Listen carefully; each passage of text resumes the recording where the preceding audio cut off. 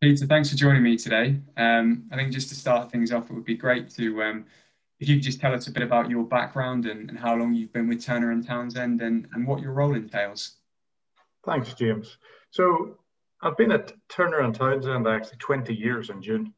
So I got a little popped up message on LinkedIn to remind me, as if you need reminding you've been somewhere 20 years. So I started as a quantity surveyor. My background, I'm a QS. I did a degree in quantity surveying. It was quite odd, children are coming through and saying, "What did you do your degree in?" I said, "Well, I'm a QS, so quantity surveying." So I've always been a QS.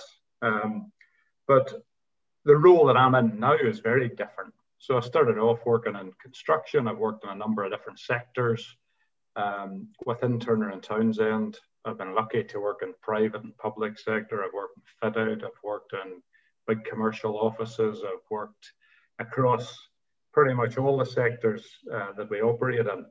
And even at one point, I ran our business generation function in the UK for 2.5 years. So variety is the spice of life, James, and I've had plenty of that at Turner and Townsend. But the role I'm in now is a really exciting for me and a real challenge, actually, because it's moved me into a new space. So now I lead one of our large defence commissions. So that's really exciting. And it's really exciting because it entails not just Turner and Townsend, but we've built up a team and a big supply chain and some trusted partners. So that's a little bit different to what I've done historically. Excuse me, but very exciting. Excuse me. So that's me now. The job entails really front end focus into the client. So understanding what the client needs are, understanding how we can respond to that, working with our delivery teams, working back into Turner and Townsend to make sure we're responding appropriately to that. But it's all about, customer experience, getting customer satisfaction, making sure first and foremost that our customers are happy and our people are happy, James. And that's really my key role on a day-to-day basis. And naturally, Peter, you've obviously been there 20 years, as LinkedIn so kindly told you the other day. Yes. What's it like working at Turner and Townsend, and why have you been there so long, do you think? Well, do you know what, James? I mean, people do say, you go to the old sayings are the best ones, right? But time flies when you're enjoying yourself. And goodness me, 20 years has flown by. And I'm not a 5-year plan person. I never had one. I didn't set out to get to a certain level and progress. I just took it as it came. But like most people, you try your hardest, you do your best, and you progress. So working at Turner and Townsend, I mean, it's just full of variety. It's full of challenge, and it's full of opportunity. And most importantly for us, it's full of really great people. And I mean, that's what keeps you somewhere, isn't it? I think. When you get up in bed in the morning, you're thinking, what gets you out of bed to go to work? It's the quality of the work that you're doing, the stuff you're working on, and it's the quality of people you're working with. So those two things are in abundance at Turner and Townsend. You've got the variety of projects and clients, and you've just got a great bunch of people to lean back on when you need support and pull with you when you're trying to drive something forward. So a nice balance. Yeah, it sounds like you've worked on some really interesting things, Peter. For people coming in and watching this video, looking to potentially join and be brought into the fold at Turner and Townsend, what kind of projects could they be working on moving forwards? So, I mean, that's the great thing, James, about Turner and Townsend, the opportunities that present themselves. You could be working on one day, you could be working on a new school fit out. You could be working on an extension to a little primary school, which happened to me in the little school up the road that my children went to. Turner and Townsend were the cost managers on a little extension there, right through then to transform an industry by, recently in the press, you'll have seen we supported some new industry guidance. So, I mean, you can work, and then physical projects, you could be working on, we're down at, well, I mean, you can look them up on the internet. There's a lot of iconic projects all around the world that we're involved with, and anybody who joins us could end up working on. So, for example, I worked for a long time in our commercial occupier team, and that works with large global corporates. And I was lucky enough to get a phone call from a client in Australia who had seen a piece of work we had done for a client in the UK and said, we'd like that replicated in Australia. And myself and another guy went to Australia for a couple of weeks and helped set it up And our Australian business obviously then took on the running of it. And our team in Melbourne then ended up running it. That client has been with us now for 10, 15 years. So the variety is there, the opportunities to work on different things, the opportunities to work abroad. I mean, if there's anything, if you get out a little checklist of all the things that you wanted out of a job, I think you'd be hard pressed not to be able to find it at Turner and Townsend. Absolutely. And where there is so much variety in the roles that people will be going into, obviously Turner and Townsend is growing like mad and needs to bring good people in to continue to grow. What kind of backgrounds do people usually come from? And what have you seen people having done before to be successful at Turner and Townsend? So again, as you would expect with the breadth of work that we do in the sectors we operate in and the geographic spread that we've now got, that the background of people has changed. So when I joined, that we needed quantity surveyors, hence I was lucky enough to get a job. We get a lot of project managers. We have a lot of people who work in advisory services. But now, I mean, we've opened that up way beyond a core cost and commercial project management business to all sorts. And what we're seeing now is investment, as you would expect. And we're really excited about the next phase of growth for Turner and Townsend. And growth's not even the right word. A new phase of opportunity and work in things like net zero carbon. That's such a big topic for industry and all of us, really. It's not just about an industry thing. So we see a lot of drive into that space, making the world a better place to live, turning over a new leaf, getting to a point where we are now, and we've committed to being net zero carbon by 2030, and we're well on our way to doing that. You've also then got, the advent of digital and technology, James. I mean, goodness me, that has just bounded along quicker, I think, than anybody ever anticipated or expected. So although we continue and will always supplement our teams and continue to grow in core commercial, core project management, core advisory, what we do need is specialist skill sets as well in, carbon reduction, sustainability, being good corporate citizens, in technology and digital and all that has got to offer. So there's opportunities really for a variety of skill sets. And I kid you not, one of our graduate intake, this is going back a long time ago actually, was a rocket scientist. So you get all sorts and they're welcome to come and have a discussion. And for the benefit of our audience, which is predominantly procurement and supply chain professionals, could you tell them a little bit more about what kind of opportunities Turner and Townsend has for that caliber of candidates? Of course. Well, that space at the minute is particularly busy for us. We've been very fortunate and we've picked up a number of large scale transformation projects and programs really around the UK and beyond that mean that, we're constantly on the lookout for good commercial people who get commercial. And what I mean by that is the full gambit of commercial. It's the whole life cycle of commercial. So people who have front-end procurement, sourcing skills, strategic procurement, all the way running through then to contract management, stakeholder management and engagement, supply chain, understanding the supply chain, all the way through real good commercial acumen.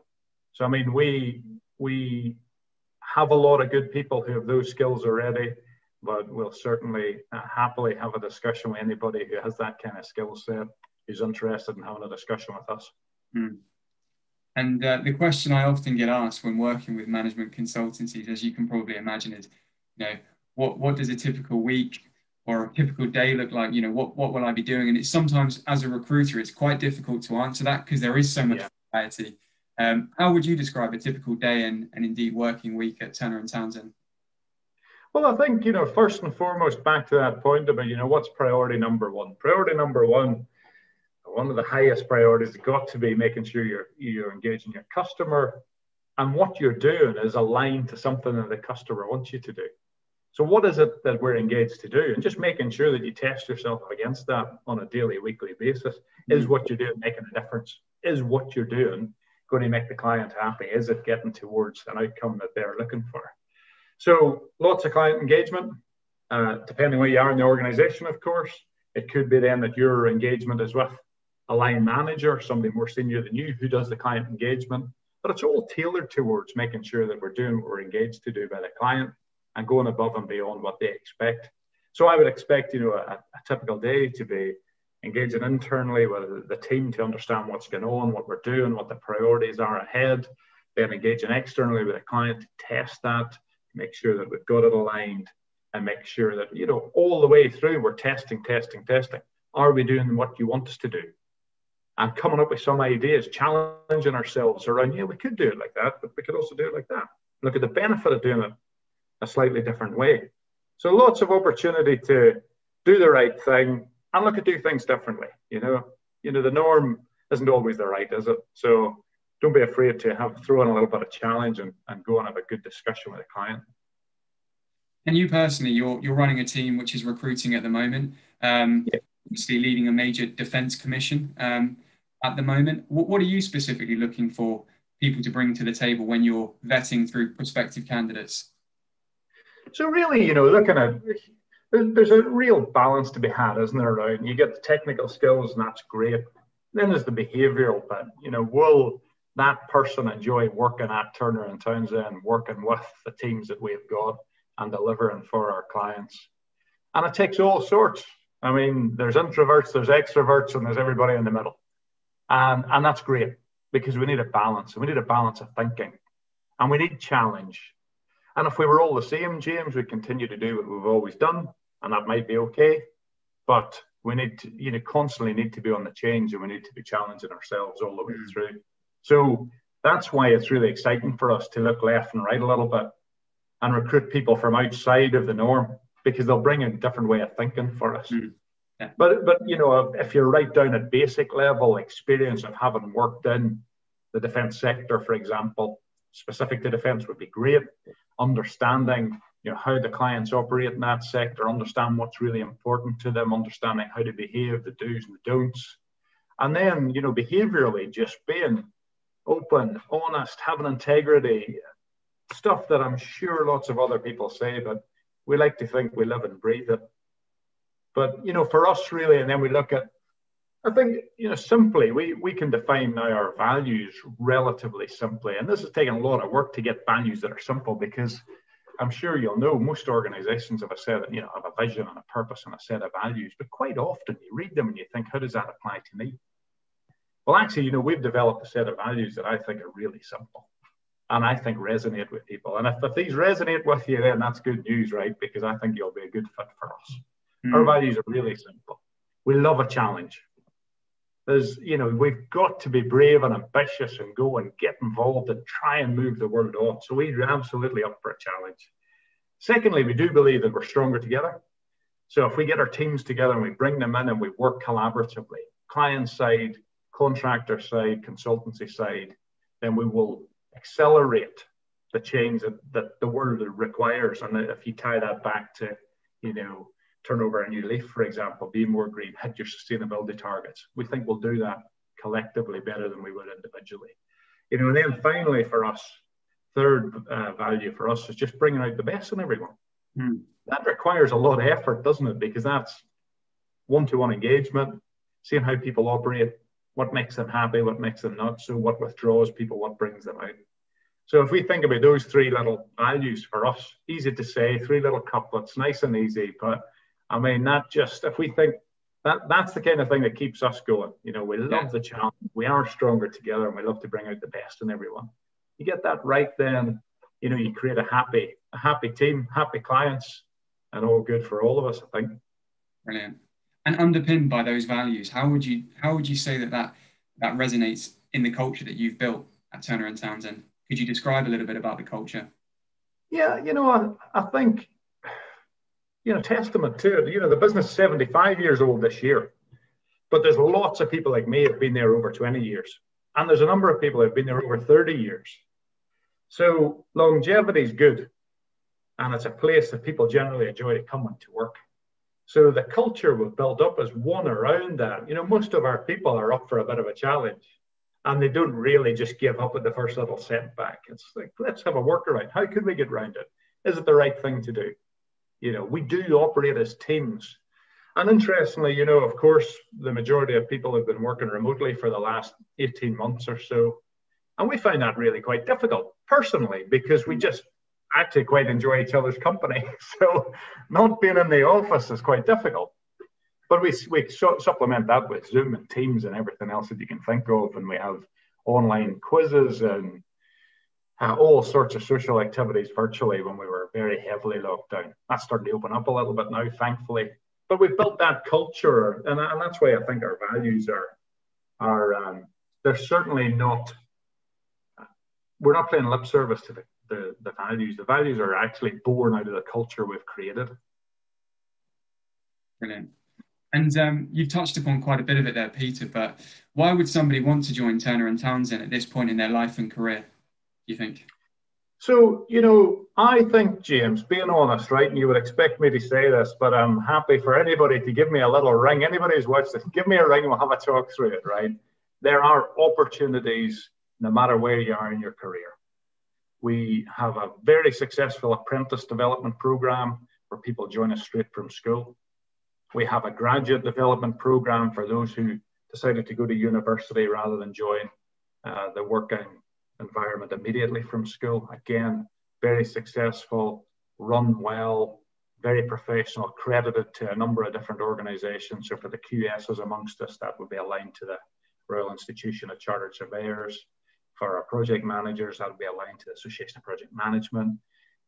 We work with our teams, people who want to become SIPS accredited, for example. So right at the embryonic part of your career, there's lots of opportunities. Then anywhere in between, from a consultant level right through to a director level, managing director level person, there are opportunities. And the opportunities come about because we've got the geographic footprint. We cover all of the UK. We now cover all of the world. We've got 110 offices around the world. We provide the same level of service in all those offices as we do in our largest global office, which is London. So if somebody wants a challenge abroad and they fancy a stint working somewhere else, that opportunity certainly exists for us. If somebody has built a career doing something very specific around a subject matter, let's say, or a service line or a sector, and they fancy a change, then we've got the breadth and the diversity of work to do that. Because we work across the three big segments for us, which are real estate, which covers all of the built environment essentially, natural resources, oil and gas, mining and metals, renewables, of course.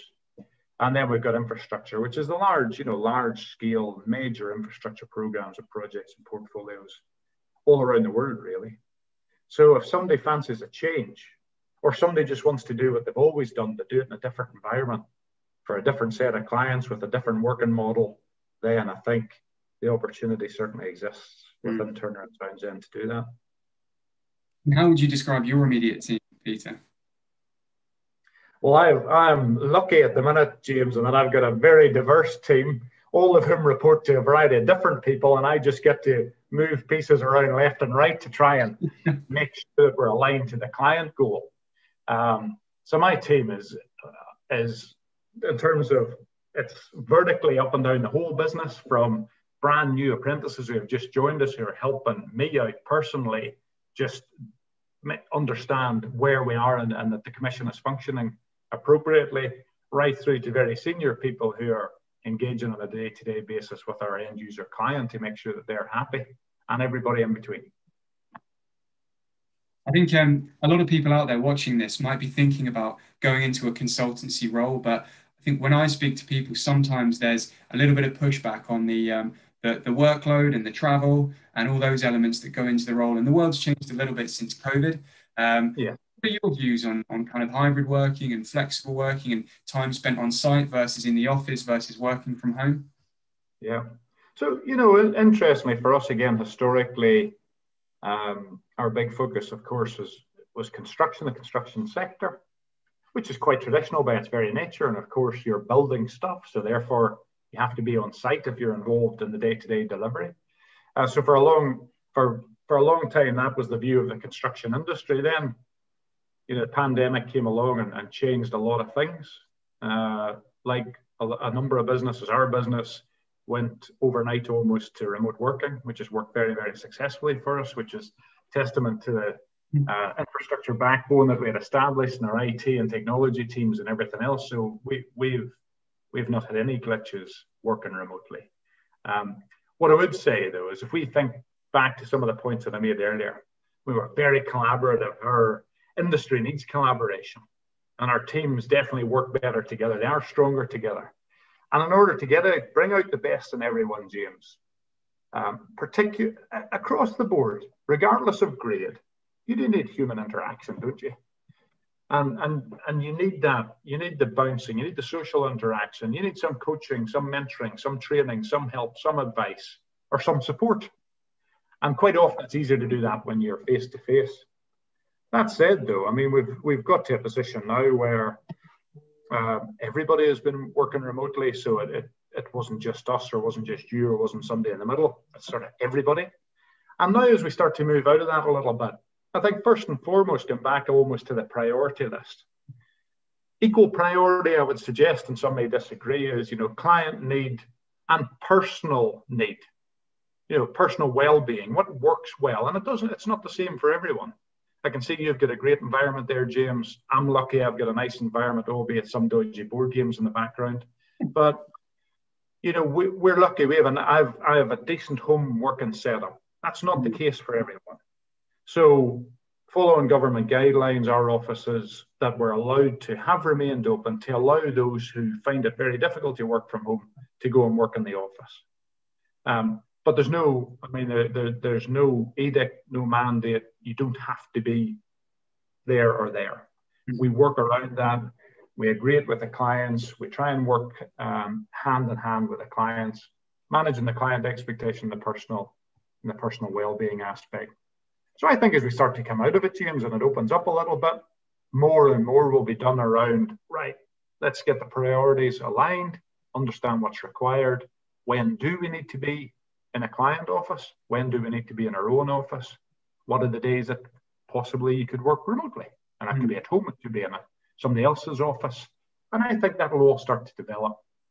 And at some point we'll get back, the norm will be slightly different to the norm now, but probably different to the norm from 2 years ago.